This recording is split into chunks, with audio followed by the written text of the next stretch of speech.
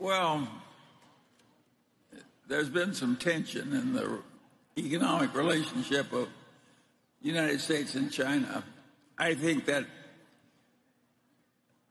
tension has been wrongly created on both sides. I think we're equally guilty of being stupid. If there's one thing we should do, it's get along with China.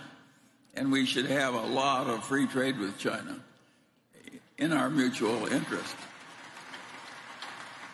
And I just can't imagine. It's just so obvious. There's so much safety and so much creativity that's possible. Think of what Apple has done by engaging in a partnership with China as a big supplier. It's been good for Apple and good for China.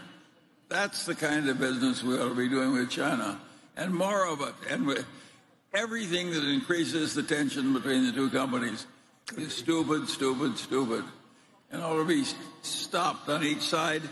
And each side ought to respond to the other side's stupidity with reciprocal kindness. That's my view.